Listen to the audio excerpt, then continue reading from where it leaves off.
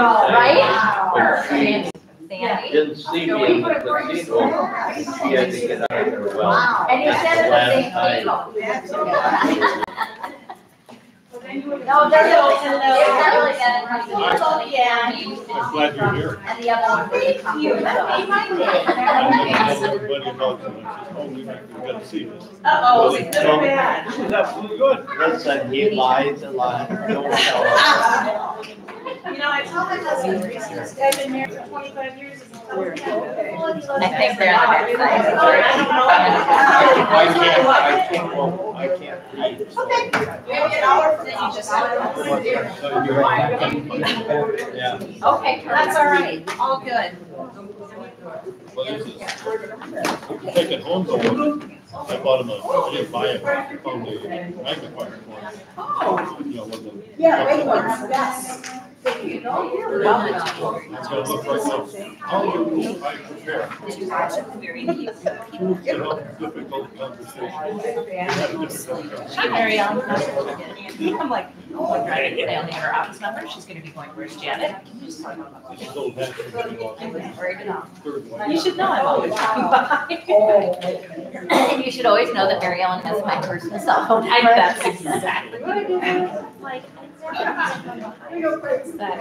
you do one more thing. Well, after you left your last time. That was me this morning because I did my after because I took last year. So I'm like, oh, I should have to go sure, it'll be well done. I put it in the dryer, so I think, oh, I'm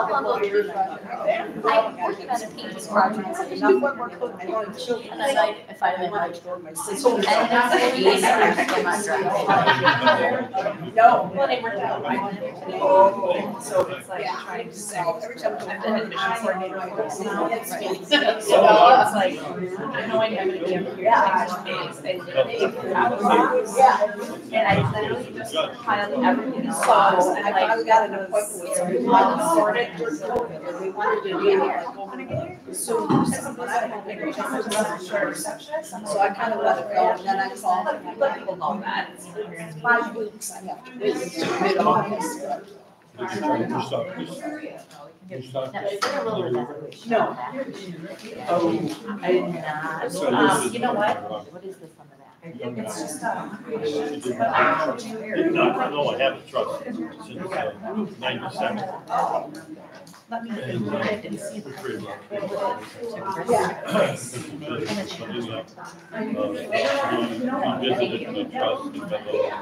oh, that's good.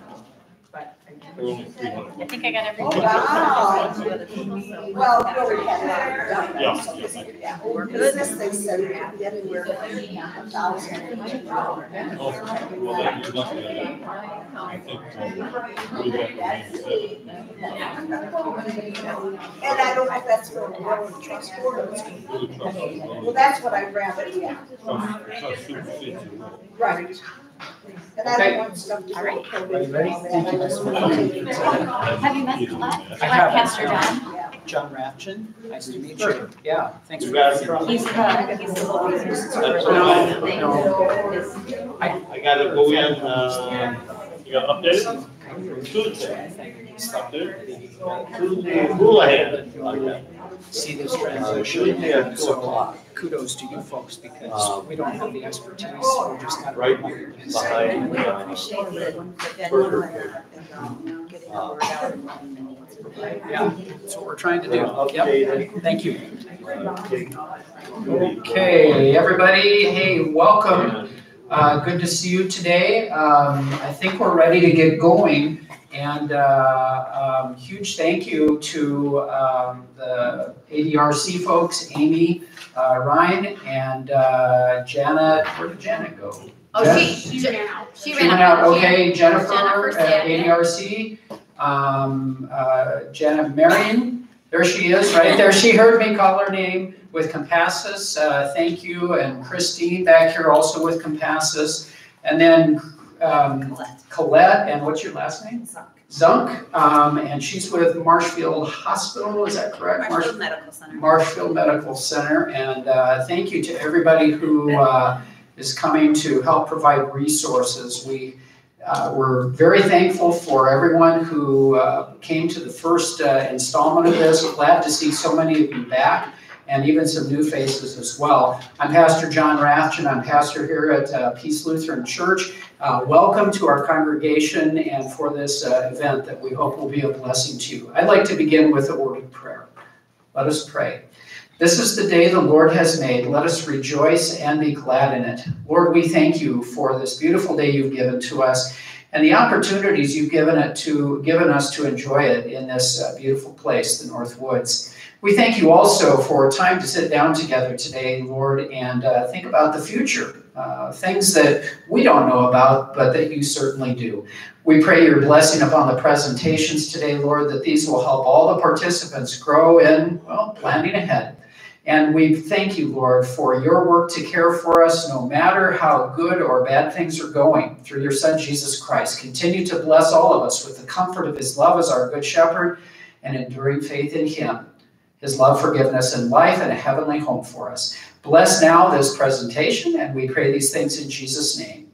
Amen. All right, well, while you're getting Colette's, oh no, you decided not to use the mic. I'm gonna try not. Okay, so I just want to say thank you to Pastor and to the church for having us. Excuse me, I am Amy Ryan with the Aging and Disability Resource Center of Vilas County. So I'm very excited to have Colette here. Colette and I have worked for more years than I want to admit, because I won't tell you my age. And she is she's been in discharge planning, is what I've mainly known you in, and palliative care. And now you're over at the Marshfield Medical Center. So we're gonna have Colette talk for a little bit. There is, for the folks that are on Video Land, we're gonna be using a PowerPoint. If you want the PowerPoint, just email the church office and Chris and I will get it to you. And then after Colette's presentation, if people wanna look over their documents, wanna fill out documents, we have folks available to do that today. So thank you, welcome. So there is a little bit of a microphone here. I'm gonna try to project my voice, but if you can't hear me in the back, let me know and I'll wear the other microphone. So as Amy said, I've been doing social work in the Northwoods for a really long time. In all of my roles, advanced care planning and the importance of power of attorney has always been a significant part of the work that I do. So I'm very happy to give this presentation today. I'm not sure how this works though. Oh, just push the arrow. There you go. Okay, so our talk today is about not only just the document that needs to be done, but really what encompasses an advanced care planning process. It is a document, but it's thinking about the future. It's communicating your wishes with your loved ones and with your provider. And we're gonna kind of talk about how all of that goes. I usually have one in front of me. I'm just gonna grab my cheat sheet so I don't have to keep looking behind my back.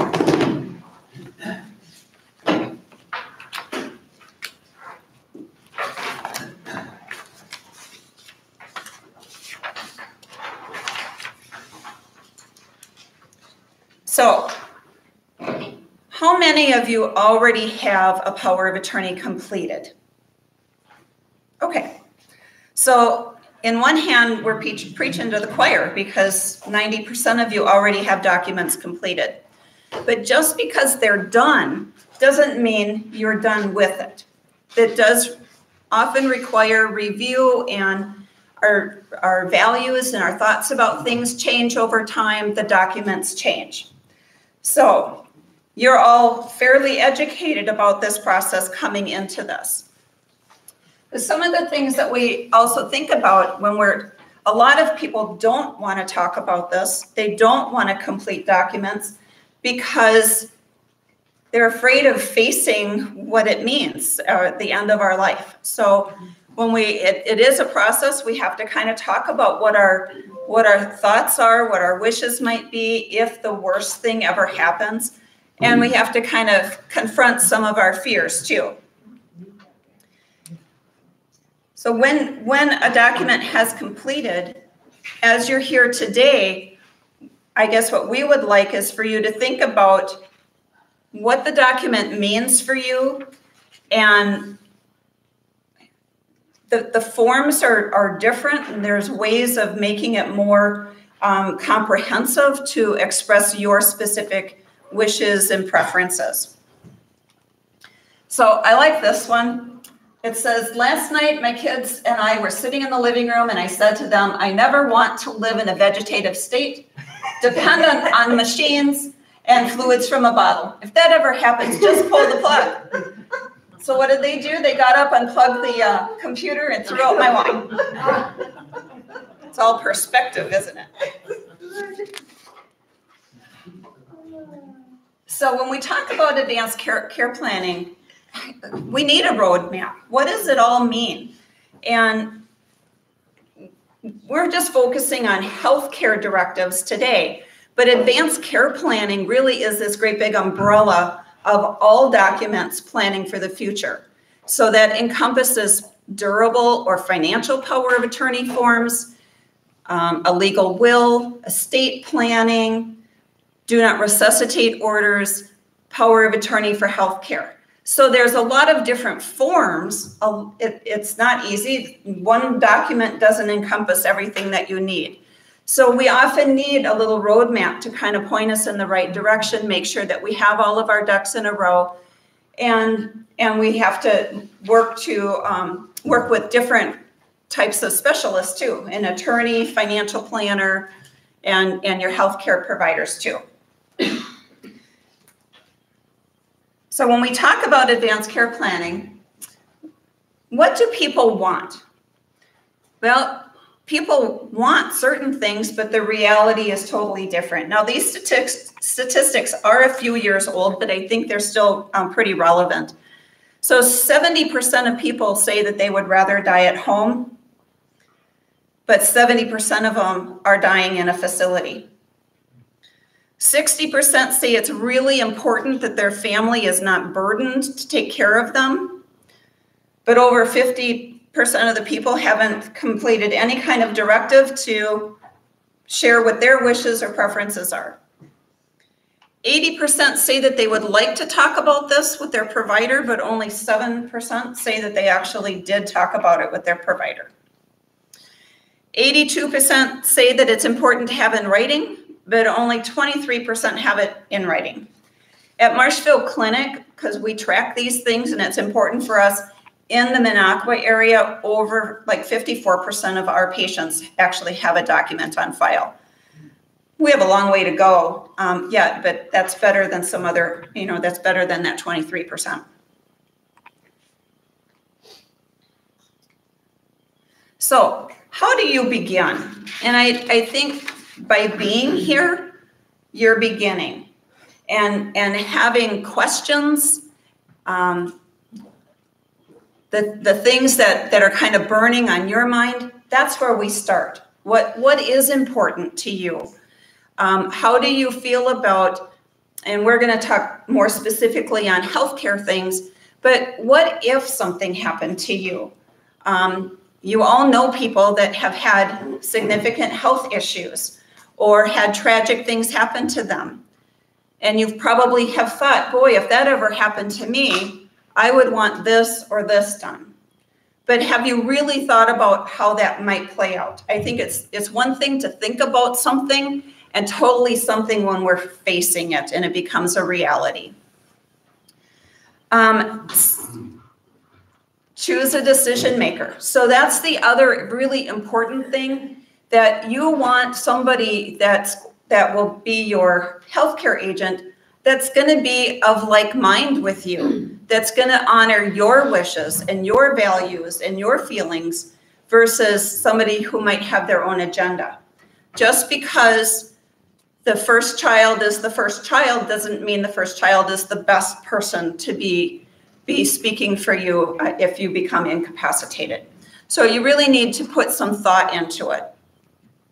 And really explore what is important, what your preferences are, what does quality of life. Oh, that would be nice because I really can't do that. Thank you. Sorry. That's okay. Just don't try.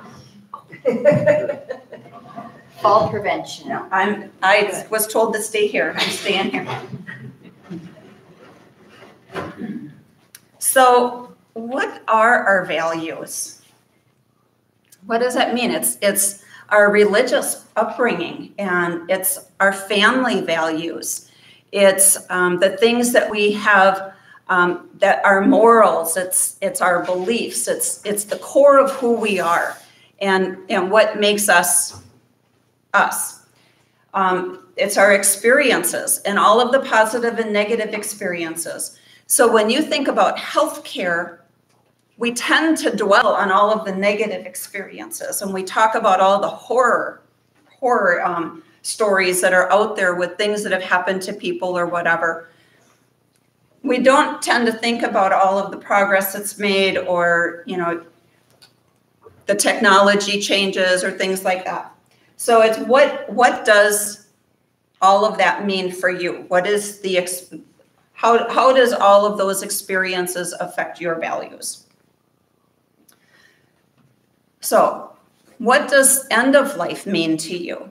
I think all of us know that we're going to die someday, but when that happens, we're just going to not wake up one day. We just don't think about what that might be. And while a few actually die in their sleep or die very suddenly, most of us develop chronic health issues, and we are suffering and dwindle and have complications because of chronic health conditions. And it's all of that decisions end up needing to be made. Do we do a procedure or not? Do we pursue a feeding tube or not? Do we pursue chemotherapy or not? Do we intubate? Do we put breathing machines on people? Do we treat with antibiotics? There's all kinds of little decisions that are made along the way when we're dealing with chronic illnesses. And we don't always think about that. We just think of the big things. Well, if something has happened and I'm in a coma and I'm on a machine and I'm not waking up, that's pretty black and white. This is how I would want decisions to be made. But what if you develop dementia and you're healthy, but you can't understand or communicate and make decisions? How would you want decisions to be made in that situation? So there's a lot of different ways to think about this. There's also your cultural, your family influences. I think I've covered all of that. So this is a question that we like to pose. On a good day for you, what happens on that day? What brings you meaning and pleasure? What gives you quality? What does that day look like?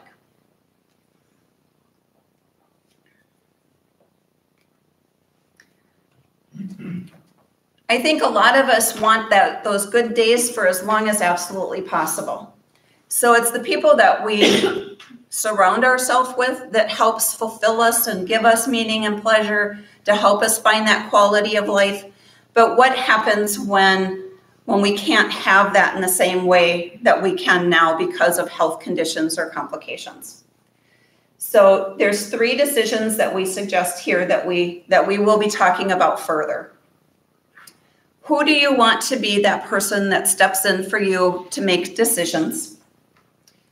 What are the values and the cultural and spiritual beliefs that come to you? And what type of care would you want in case of a sudden or abrupt tragic situation or injury?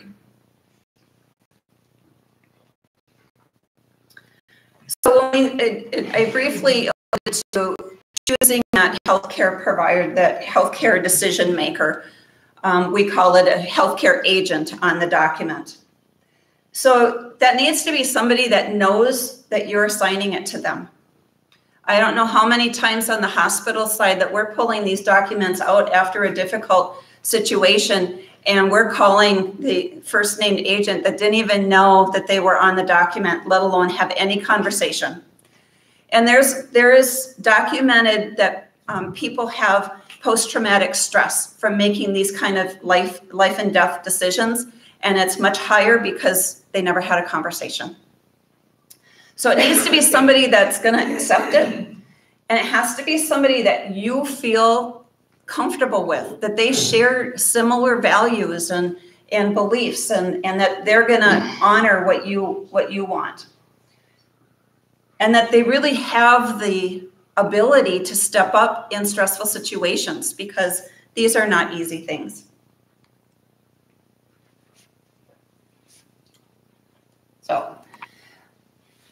So once a healthcare, so when we complete a document, it sits dormant. You have it in a drawer at home, we have it in the medical record, and we know that it's there. It should be reviewed every couple of years to make sure that it's still current and meets your current values. All the contact information is still current, but it's dormant. In order to activate it, the time that your named healthcare agent starts stepping in and being your voice, 2 providers have to evaluate you. They sign a document called a statement of incapacity. That wakes the document up, takes it out of the drawer, and becomes the living, breathing document that we work on. To become incapacitated, the person has to have difficulty communicating, comprehending, or understanding and being able to participate in their decision making. So there could be trauma, like a significant stroke.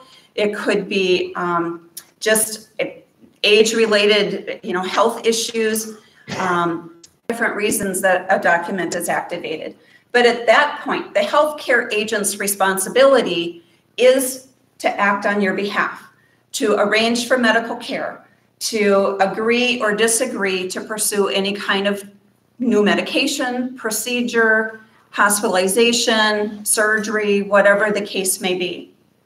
It's also their responsibility to make sure that you're getting medical care, that you are getting to appointments, that you are taking your medicine, that you're in a safe environment. They have the authority to review your medical records and to communicate with all of your providers to make sure that everything is the way that it should be for you. The only thing that they can't do is admit you to a psychiatric unit, because there's limitations on mental health care in the state of Wisconsin. But the document gives full authority to make any and all health care related decisions. Any questions about that? Yes? Yes, excuse me. I have a provider all set up with entering everything in the paperwork and that, but does that need to be at the, like right now we're up here in the north. Does that need to be at one of the facilities? Does that whole document need to be at a facility? Or does it just end the person I've chosen? So we do recommend that if you have a completed healthcare directive, that a copy be on file with your medical provider. Okay. Because if something happens in the emergency or during a hospitalization or as things change, then we know who we're supposed to be reaching out to as we're looking at activating that document. If we don't have it, we don't know who to call. It's not helpful. So it is good to have it on file. So Colette, can I ask a follow-up question? So if I'm a snowbird, oh, wouldn't that be a lovely thought?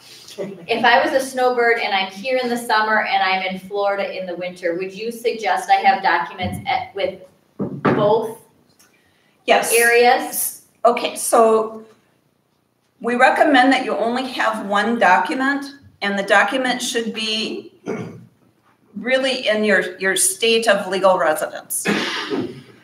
So if you summer here, but you live full-time or your legal residence is in Florida, you should have a Florida document, but bring a copy of that Florida document for your file here. The rules are different between each state. They don't all contain the same requirements, but there is reciprocity between the states. So the fact that you have named somebody to be your healthcare agent is what the hospitals go by. Now, I don't recommend that you have two documents. But if you have one, it should be on file with all of the health systems that you go to. So even if you live here and you go to Howard Young Aspirus and Marshfield Clinic, each health system should have a copy of the document because our computers don't communicate. So it's important that, and if you're with the VA, then you also want to make sure that the VA has a copy too. Thank you. So as we're, so we've picked an agent, and the document, depending on which document that we have, and we've got lots of varieties, you can name as many people as you want. Some of the documents themselves only allow for 2 or 3 people. There's only enough space to write in that. We don't recommend that you list more than 2 or 3 because the more people that you have listed, the more potential for conflict there is. But you should at least have 2 because what we do is we go with the first person listed. If that person becomes incapacitated themselves or is unable or unwilling to make a decision, then we go to the next person listed. If that person is unable, unwilling to make a decision, then we go to the next person listed. They don't have equal authority as far as the law reads. So once you've picked your people that you want to be your healthcare agents, the next step is to explain to them what your wishes are. And there's some recommendations here on your cultural and spiritual and familial beliefs and values to kind of talk about those things. What brings you comfort? What does that mean for you? Where's the line in the sand that might need to be drawn? I do a lot of these documents with people, and there are some people who have had a lot of healthcare interventions done, and they say, make sure you do this, but don't ever do this to me again. So there's ways of spelling out what's important and what you really don't want. But it's whether that is written in the document, it is very important to have the conversation with your family. I recommend, you're talking about family members, neighbors, friends, things that you see on TV, movies that you watch. And those are all talking moments. Boy, if that ever happened to me, I like how they did that. I really like that, but don't ever do that for me. Now, having worked in healthcare pretty much my entire career, my kids have grown up with those kind of comments all the time. I would come home from work and say, boy, this is a situation, don't ever do that to me. Or make sure that you always consider this if anything happens to me. So it doesn't have to be a full-blown, conversation all of the time, but those passing comments do help your family understand what's important. And if they're ever called upon to make a decision, the ones that say, we've talked about this, while I don't always agree, I will honor my loved one's wishes because they were very clear with me on what they wanted. So that's really what the take home is today, is having that conversation. Excuse me. Just want to clarify something you said a little bit earlier about the number of people that you can name. Was I correct in thinking that the number 1 person is number 1 and takes it 100% and only if they become correct? That's when you. Then it gets deferred to the second one. Okay, so no, they're not like 50-50. Correct. And I know some attorneys write it out that way as co, but then they both have to be at the same appointment. They both have to be in the same place if they're written as co-agents. And that's physically impossible for many people. So the way that it's recommended is that you have the first person and then the next people. So. Can that same person that's number 1 be your healthcare agent and your power of attorney and the other stuff? The same person can be in, okay, you don't have to have different. Right. You just want to make sure that whoever you choose is going to follow your wishes. Yep. So if you have 2 children and you get along with both of them and the oldest one is like you know that they would never ever be able to pull the plug if you're brain dead. And your youngest one would be like, that's what mom wanted. She wouldn't want to live like this. Then you should choose the second one instead of the first. Does that make sense? While you're talking about that, I just want to ask too, if there is a family question, can that be contested? I mean, can that get drawn out or? Oh, legal battles do happen. That's why these documents are in place, because of great big cases in the past with Nancy Cruzan and I'm going to lose all of their names now. There's like 3 really big cases in the 70s and 80s that led to the importance of these self-determination acts. That's why we have these documents. So it can be contested because there's family squabble all the time. And that's why you have to be very careful on who you pick and that it's going to be, even though there might be dissension within the family, you want the person named that's really going to follow your wishes. And if you're spelling out your wishes, it's pretty clear. And if that person is honoring your wishes, there really is nothing to contest because you specified what your wishes are and that person is honoring it. But if you named people and they're in disagreement, it could go to court battles at times. So again, just because the oldest is the oldest doesn't make sure that they're always the best person for the responsibility. I noticed I have an agent that is not my children because I was advised not to name children. Someone other than. What is your stance? To me, it doesn't matter who it is. It just has to be somebody that you trust. A lot of people, so when people complete these documents on their own, what I have found is that they automatically think that their spouse is the first person, but they don't put the spouse's name on the document. And then the document gets activated and now we're calling child number 1 on the healthcare agent and the spouse is like, well, why am I not being called? We're not a next of kin state. So unless your name is in the document, you don't have authority to make many decisions. So you have to include, do you want your spouse to be that first person? I completed one recently that the individual did not want the spouse to be the person, did not feel that that spouse could handle the stress of making such difficult decisions and wanted somebody else.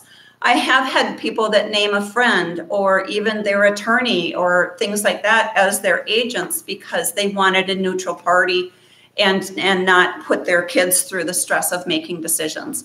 So that is where your values and beliefs, that helps with that decision making on who is the best person to speak for you. I know in large families, sometimes the parent will choose a child, but then speak to the child beforehand and say, I want you to speak with your siblings before you truly make any decision. I'm the 5th of 6 kids. I'm the youngest daughter. There's 21 years between the oldest and youngest in my family. My mom and dad named me as they named each other and then they named me as the healthcare agent.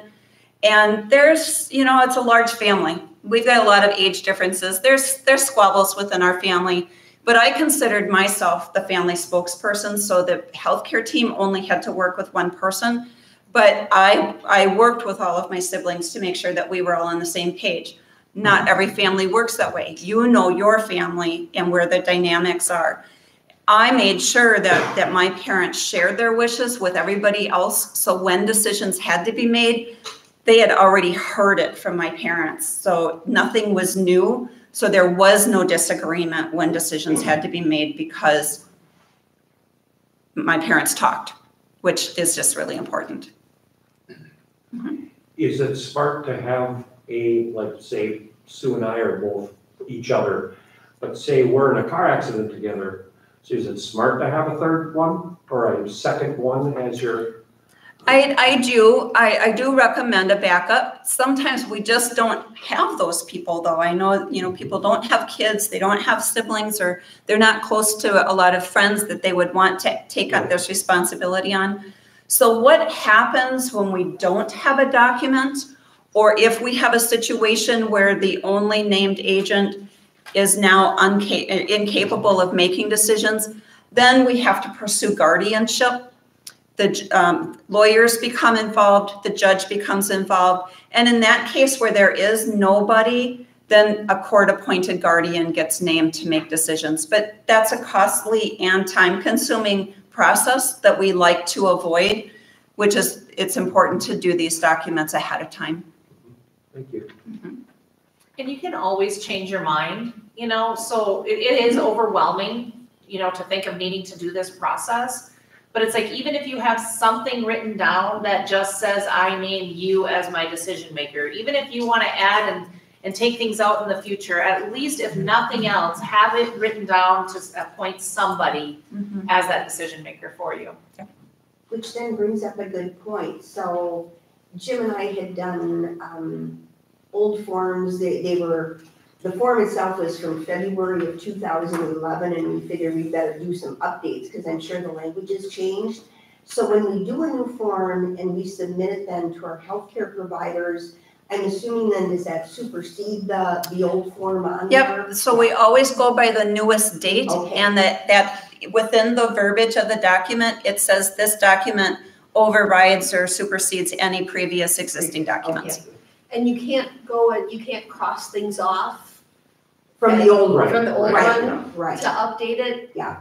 Yeah, so people will review it and then they say, oh, well, these addresses are wrong and this phone number is wrong.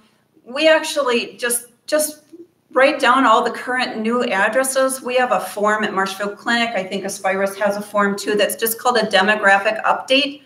We fill that out with the current contact information. It gets attached to it. If the document itself, there's no changes, just the contact information, we don't have to do a new document. We need to do a new document if we decide that we want to name somebody else or change the order of our agents, or if we want to check different boxes within the document, then a new one should be done. Colette, you have one more question. How do we submit these to Marshfield? Do I just march over there and say? You can leave, you can leave it at the front desk. You can bring it to your doctor's appointment, and anybody will get it into your medical record. Mm-hmm. Well, leaving at the front desk seems. You can just say this needs to be put in my medical record, and it gets sent. And it will. Yep, there's folders that they automatically put it into medical records to be scanned. Okay. And it can take about a week from the time that it gets routed to medical records for it to actually be scanned in. So we don't have scanners that do it immediately. Mm-hmm. You had mentioned that Wisconsin is not a kin shape? Next of kin. Next of kin? Mm-hmm. We are not, huh? We are not. Illinois is, but we are not. Michigan is not.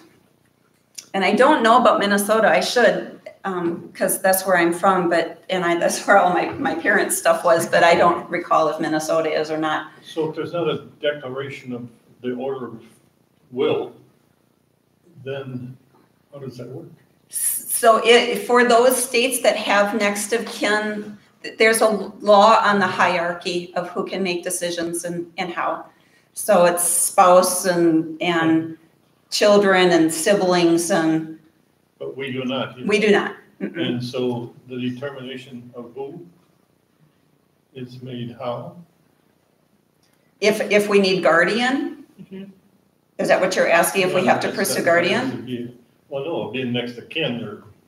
If you don't, I think you're saying if you don't have something written down, what happens? And you kind of mentioned the guardianship. Yeah. So in the guardianship process, that the lawyers involved, the family members involved, the adult protective services, whatever agencies are involved, help determine, and all of the attorneys help determine who that named guardian should be. And if it's if there's a family member who is willing to step up to accept that responsibility, they're almost always named.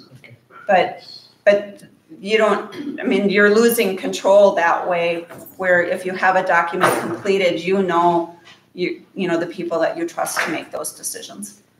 Okay, I'm gonna just follow up on that, because that's interesting. Now, if you have your child, let's say, the person that's gonna make the decision, something happens, they need to contact this person, they can't contact this person.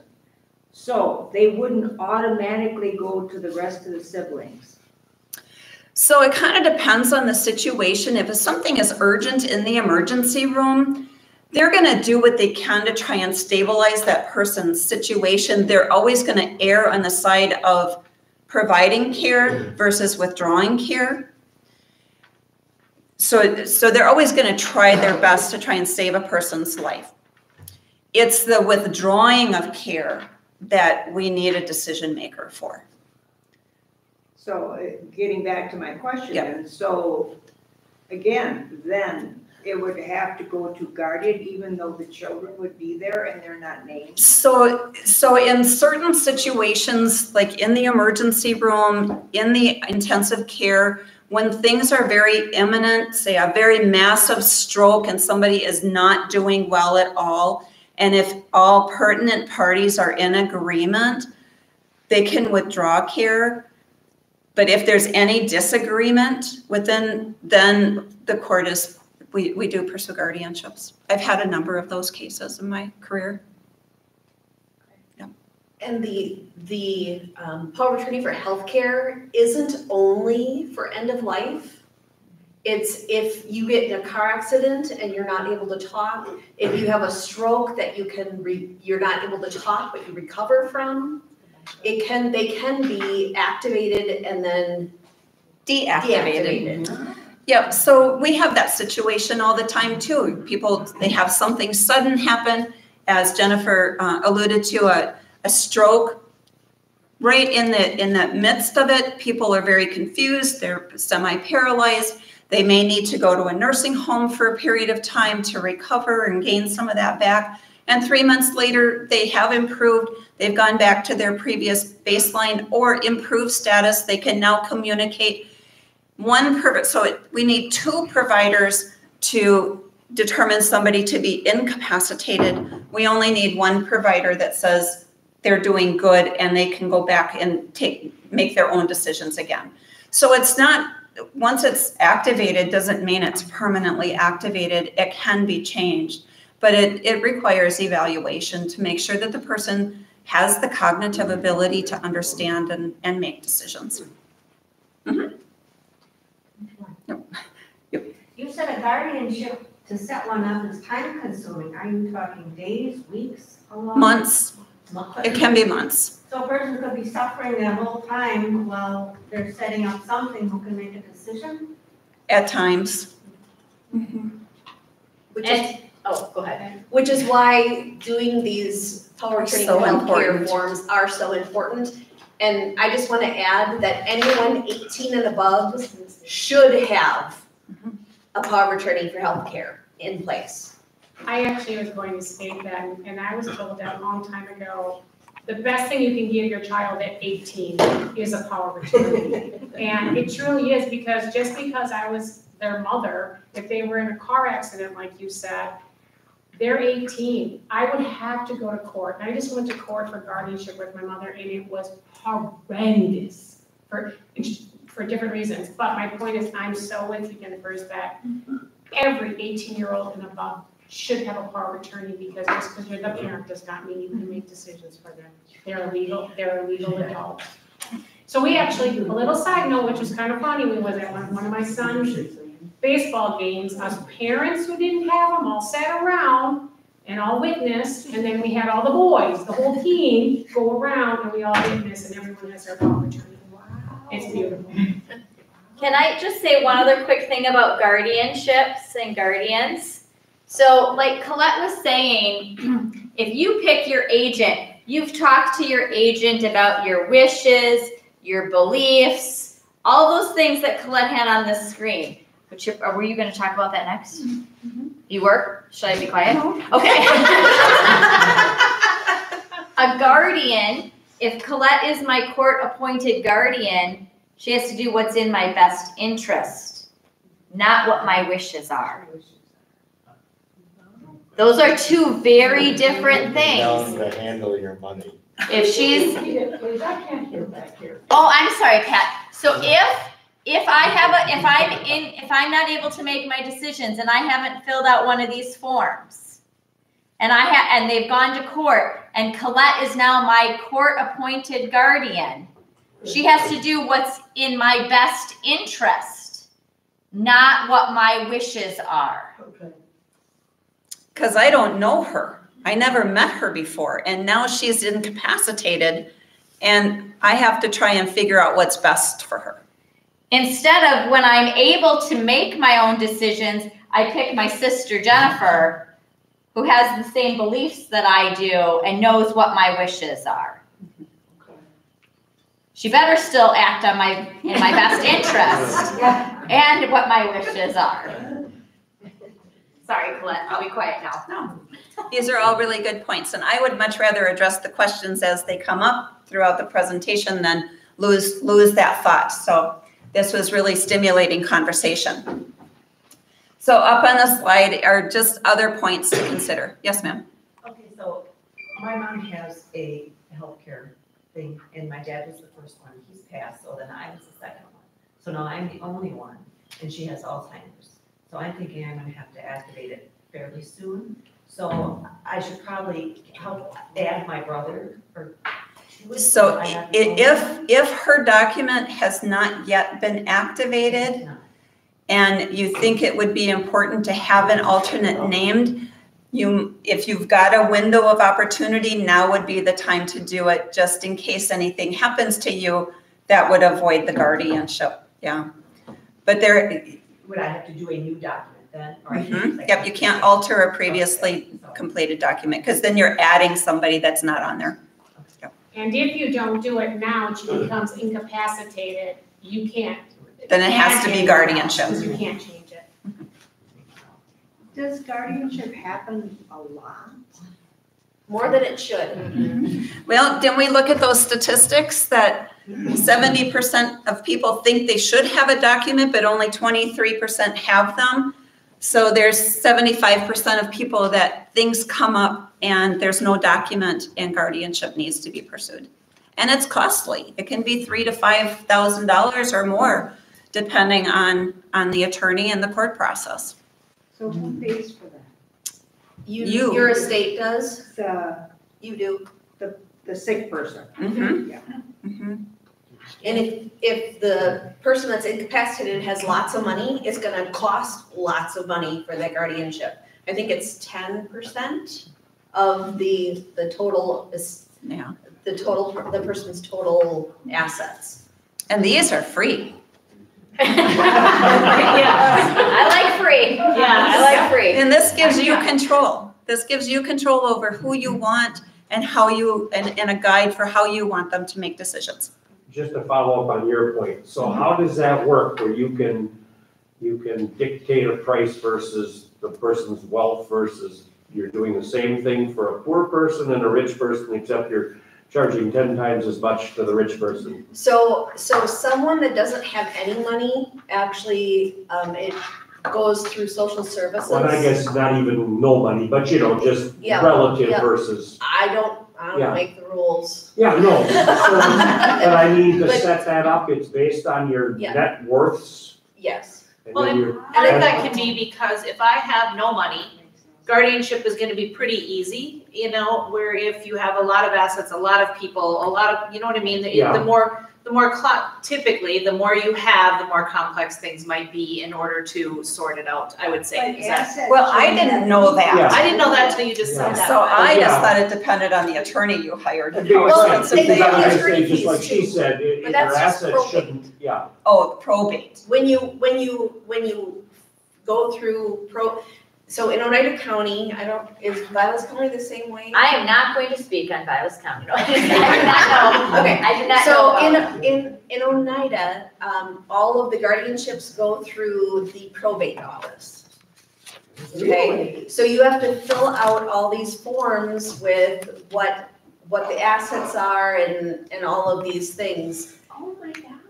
The answer to that is yes, Violet, they go through probate and Violet. Because as a guardian, you have to, if you're a guardian of the estate, which is a little bit different of the person, you have to report to the court how every penny of that person has been spent every year. We've even been involved in that, yep. The great thing is, because we're all here, these ladies should not have to deal with any of us in guardianship. Or in probate, because we're all gonna make sure we have something written But just down. that assets made a difference. I would have never thought that, you know, it's just, who the lawyer charges, you know, what he charges or she. And so while our talk today is primarily on healthcare power of attorney, you should also have a financial or durable power of attorney. And that deals with the financial aspects and business matters of not just paying bills and having access to the bank, but working with the insurances and applying for benefits and dealing with the VA or, you know, all of these other entities. A durable or financial power of attorney gives you authority to do that. And I used to think as long as you were married and everything was in your joint account, that didn't matter. But I had a situation where I had they had extra property that they were trying to sell, and one spouse had dementia, and no notary would witness a signature because it was very clear that that person did not understand, and they ended up having to go to court to get guardianship in order to sell that property. So I do recommend that everybody have financial paperwork too. And that leads into our next session. The part 3 of this is exactly what she just touched on, the financial side of a lot of it. Maybe that'll wait till next time then, but I was just gonna ask, when you were saying that there was one person that had that, and then, so if one spouse is the POA of the other, should all like accounts be changed? Should that name be taken off? That will be next time. Yeah. That's a good question. I am healthcare. They know all of those other rules about that stuff. But there's nothing black and white, and every situation there's some gray area that you probably need specific advice on, you know, the experts. Because depending on how accounts are, because I just went through this with my mother and how they're set up, but we'll do it next time, is the legal way to do it. And then another thing to know, as Colette mentioned about take the document out for incapacitated, on the financial side of the durable, once it's created, you don't need it activated. You can actually go ahead and just. That all depends on how it's written. Yeah. Okay. That is not, yep.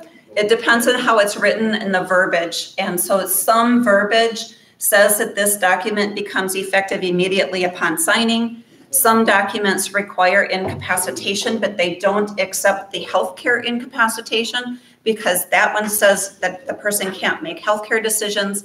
And so they need a financial incapacitation. So it all depends on the verbiage of the financial document. But that's next time. Yeah. Okay, so we're going to get back to healthcare. Yeah. Sorry, we got off track. That's okay, but it's stimulating conversation. So, what if you had a sudden traumatic accident and the ambulance came and took care of you, they stabilized you, you went to a major tertiary hospital, that you've had surgery, you've had everything done, and now you're hooked up to machines and tubes and things, and the family's gathering and the providers are saying, we don't think things are improving. What and how would you want your family to make decisions in that tragic situation? I don't have an answer for that. That's the question for you to ponder and think about as you look at these documents, because some of the documents are more comprehensive in exploring those than other ones. And that's where we, Power of attorney for healthcare. If the main person that's got it is the healthcare agent, can they like and then the patient is in hospice, can that healthcare agent legally say, Ms. Hospice Worker, you cannot talk to my siblings about our mother? Okay, is that power? Does that give a power of attorney? So give that rule to hospice? I don't know that we can speak to that specific situation. The healthcare agent has the authority to make decisions for the best interest for arranging medical care.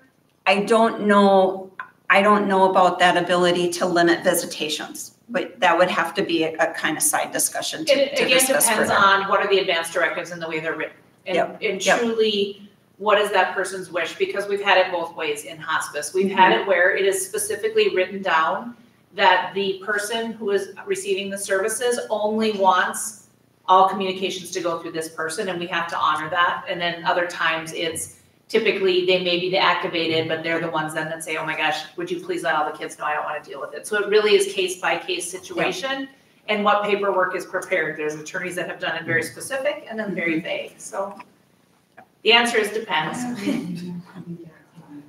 Every situation is a little different. Yeah.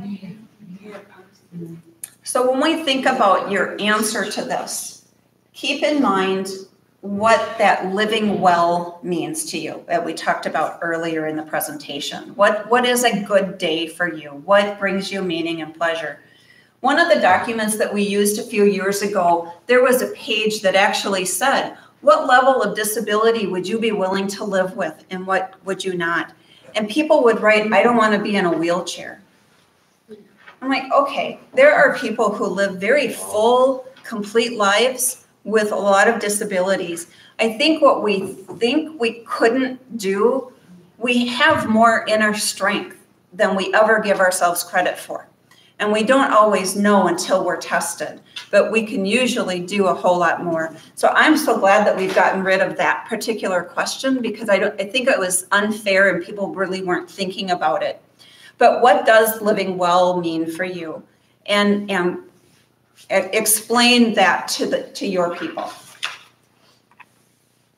I know a lot of people will say, here we're going to get to that. I don't want to be a burden to my family. I hear that all the time. I don't want to be in pain.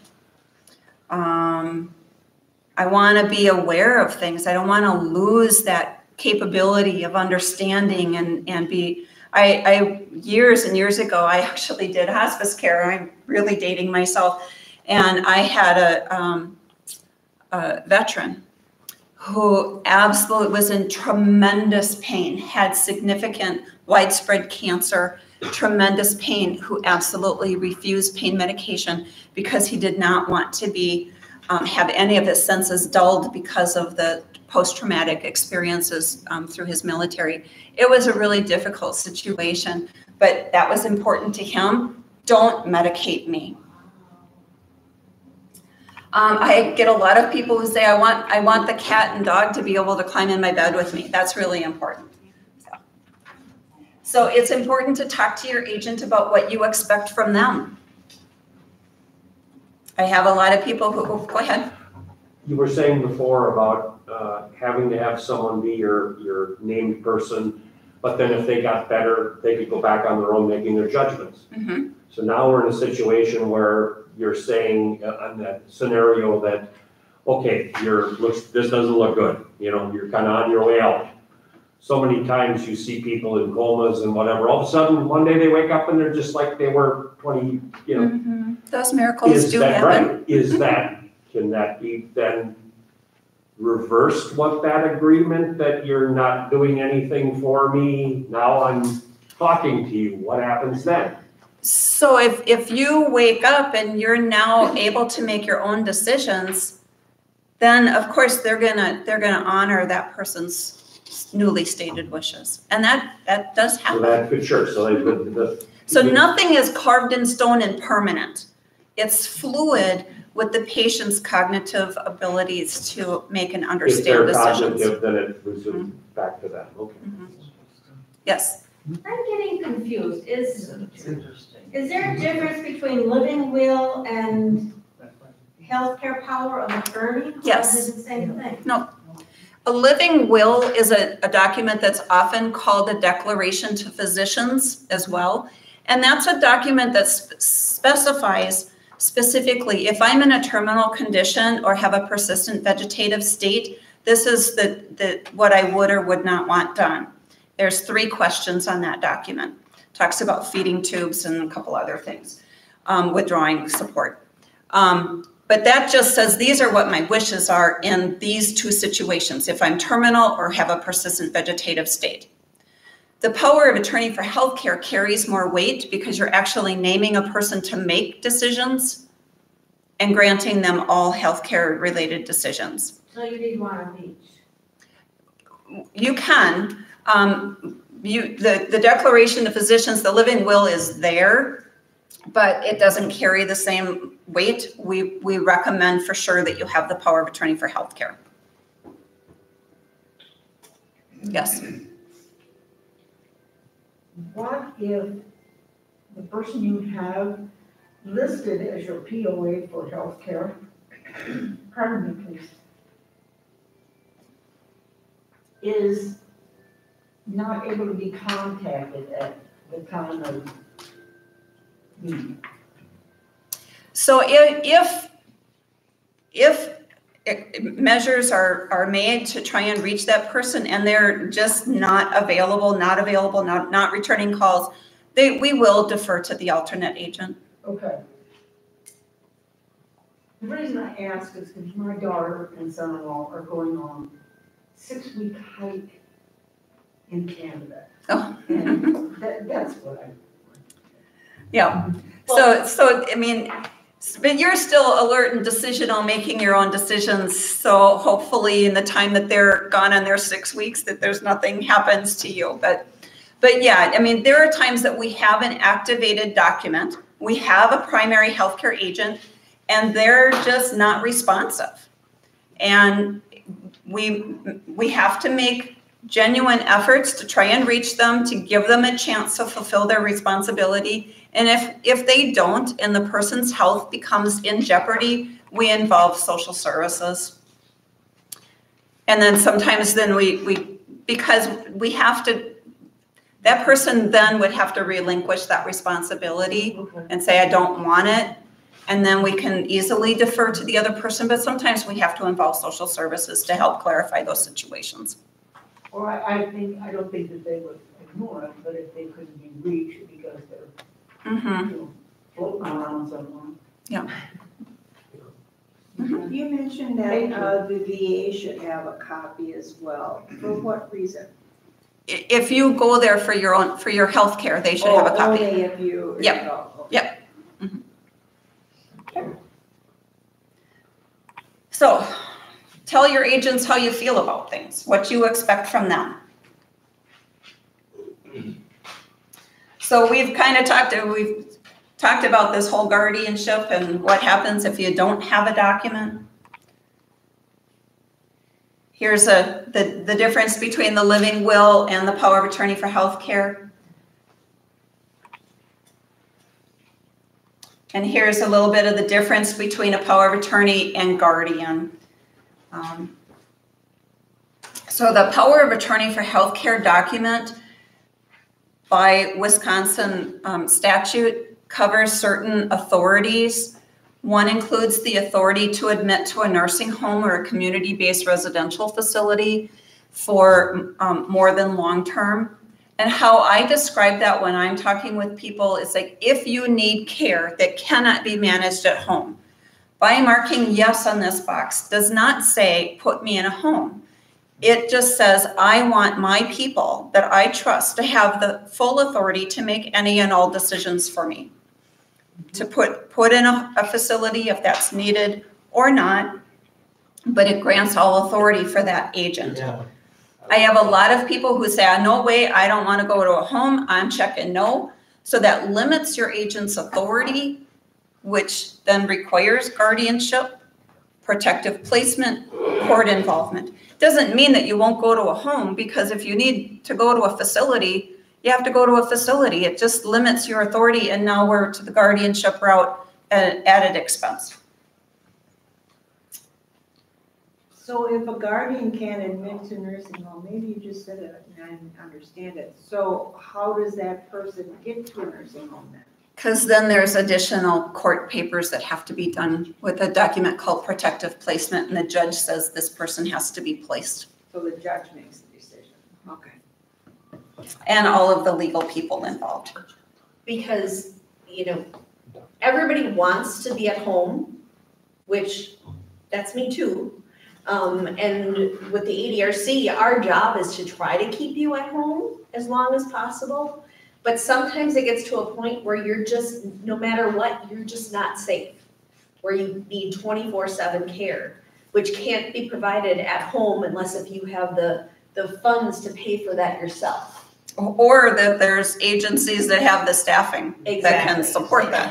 Exactly. Which is our big crisis we're dealing with. So where's that Colette? We're all moving there. But never mind, I lost my train of thought.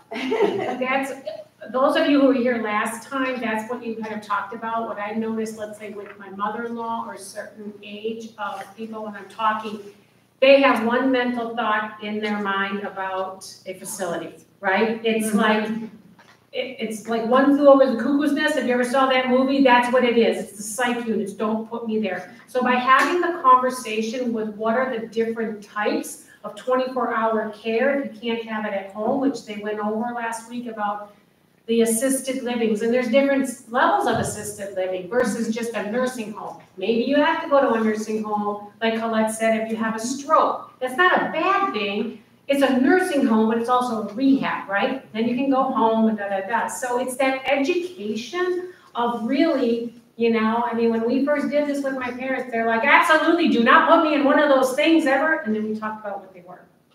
Oh, that's what it is. So. And a lot of them are home-like. They're smaller facilities. They're not institutions. Some of the buildings are still old and institution-like, and they've tried to modernize, but they're not the nursing homes of your youth. Our youth. But there's so many restrictions as to who they will accept. Yes. Yep. Yes. That's the importance of looking now and us. That isn't gonna change whether they'll accept you or not. So right now, nursing homes, it's very hard to find places for people to place them because there is such a shortage of workers. So nursing homes aren't going to admit more patients than they have staff to take care of. Or people with challenging care needs. That's what I'm talking about. And we do have to send people farther and farther from the area because we don't have the resources here, but that's a nationwide crisis. It's not just unique to the Northwoods. Yes. So do you have, as a resource at the clinic, I know that some of the ADRC has this, but do you have facilities in the area that say, okay, this nursing home will take mental health, this one will take disabilities, this one will take dementia? Do you have that? The resources that I give out are theirs. Okay. But I also defer to the wisconsin.gov website for listing too, because we have a lot of people, we are lacking resources, and this is a wonderful place to retire. It's a terrible place to get old and sick. We just don't have, we just don't have the resources. So almost a year now, I've been telling people, if you have family elsewhere in the state, you might want to think about relocating so you're closer to family instead of out on some isolated lake road living by yourself, especially in the winter. And so we are having people relocating, and I go to the wisconsin.gov website a lot to help them find facilities that are closer to where they live. Yes. In the ADCR booklet, There's ads in there, both the Violet, oh, I don't know about the Violet, the Oneida County, there's ads in there about home health care. And I put a call into 3 of them, and it's been almost a week, and I don't even get a call back. That's one issue. The second issue, if I were to get somebody to call me back, my question to them is, do they accept Medicare payments, or are they all private pay in agencies? They're private pay, or if you have long-term care insurance. Oh, Or if you're a veteran, some of the veteran benefits depending on what your availability is.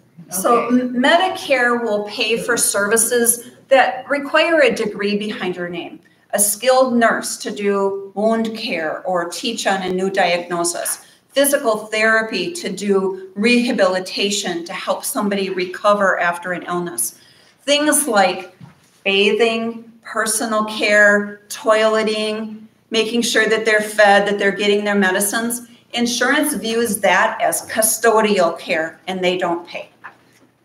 And Medicaid too, does Medicaid? Medicaid is a different beast. Okay. Medicaid has certain programs that does pay for those services, and that's their expertise. That's Amy and I. Okay. Talk to. And I will say, in the last 2 weeks, I've called every in-home support agency in Vilas and Oneida County, and all but one have a waiting list because of the shortage of workers. And the high retirement population that we have up here, and the people who need the help, the limitations on facility beds, things like that. We all admit it's a crisis. We feel your pain. We definitely do. So to follow up on that, the agencies that are in the book, you said make sure they have medications and stuff. Are they qualified? It depends on the facility. So why don't we ask you two ladies, after we're done today, we'll have a conversation, either Jennifer and I. Because they're the expertise. I'm here to talk about the document. Thank you, I'm sorry. No, that's quite all right. That's quite all right. So I think we've already covered most of this too, this whole guardianship mess, and hopefully we can avoid that. So next steps, we encourage, if you already have, which most of you already have a completed document, review what you have. Make sure it's current. Make sure that your agents have a copy. It should not be tucked away in a safety deposit box. It needs to be reachable. Make sure your provider has a copy of it. If it doesn't say what you want, and you're looking at some of the samples of updated documents that we have, we're all here to help you complete or go over the document. And I also have some booklets and information on things to talk about with your agent. You may have certain diagnoses, but we don't have that magic crystal ball, so we don't know what might be in the future. So that's why I said anything that happens to people that you know, movies that you watch, what are your thoughts? Have you ever thought about dialysis, cancer treatment, heart surgery? Even though that might not be something that you're currently dealing with, it's important to kind of talk about that so your people know what your thoughts are. So get a document completed, review it. There's people around that can help you facilitate through it. Yes? Can I ask your opinion of getting these documents created on LegalZoom? I don't know that the documents on LegalZoom are the actual legal documents approved by the state of Wisconsin. I think that's the key, is the state of Wisconsin. So every state is different. But I think they do give you documents that are accepted by your state, because you have to tell them what state you're in. I can't speak to that. I go to the state of Wisconsin or the ones through my health organization. LegalZoom, I can't speak to the authenticity of the document that they put there. And I do believe you have to pay for that, and ours are free.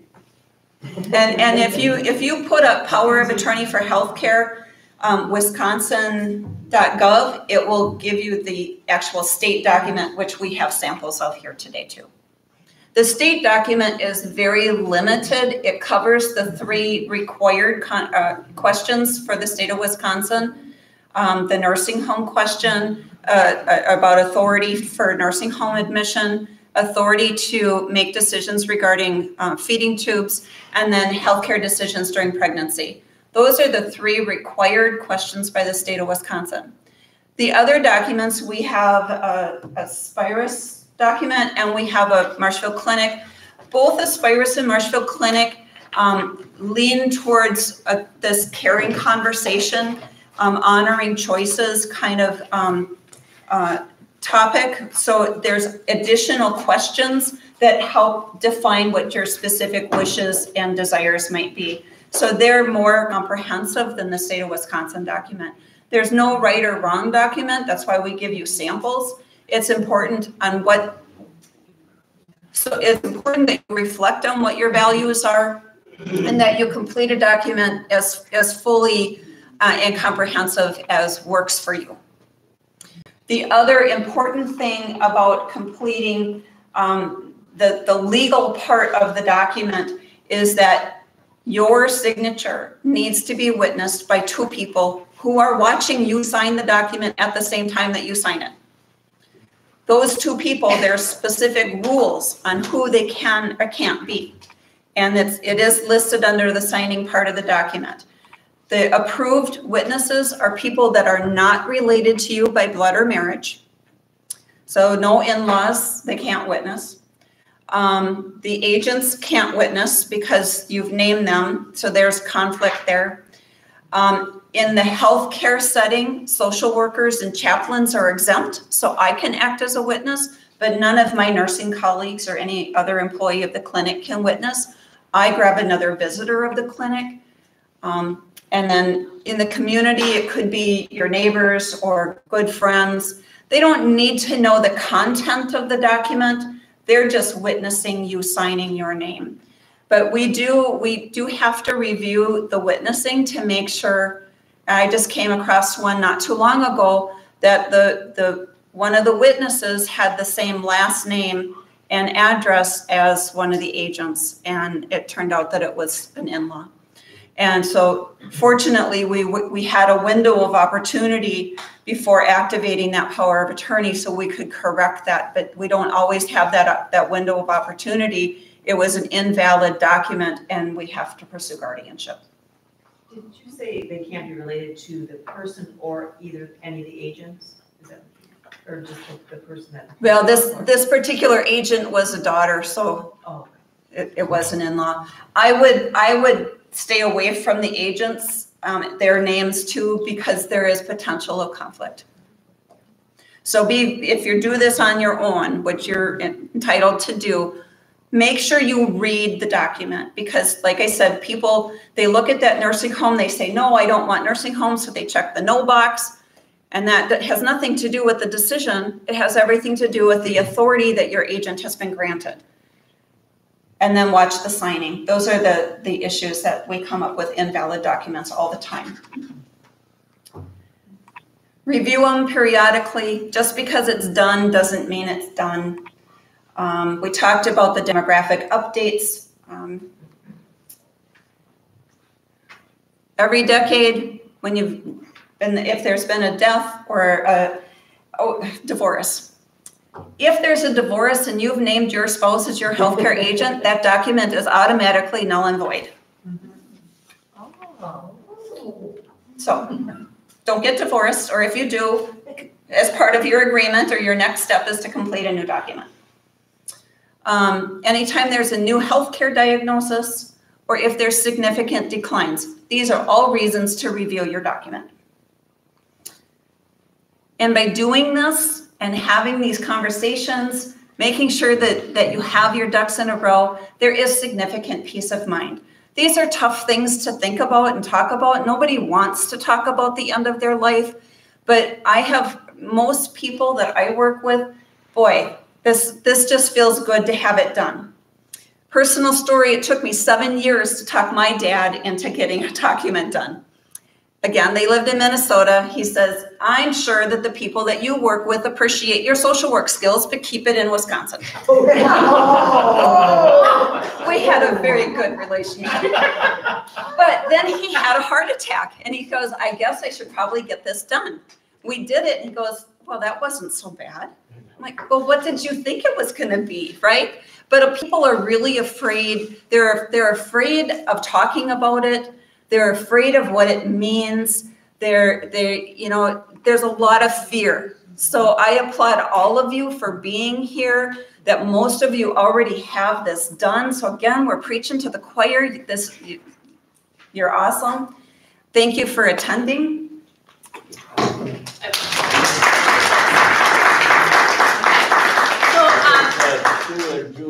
Colette, thank you again so much. We really appreciate you being here. Lots of great questions. I love it.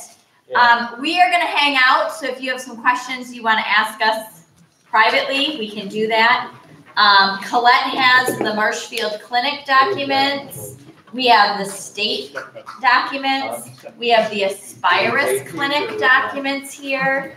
So if you want to grab some of those to look at, you can. Jennifer has something else. This is called a gift to your family. I don't have enough for everyone. So if you came with 2 of you and you only grab one, there is a document in the back that you could photocopy.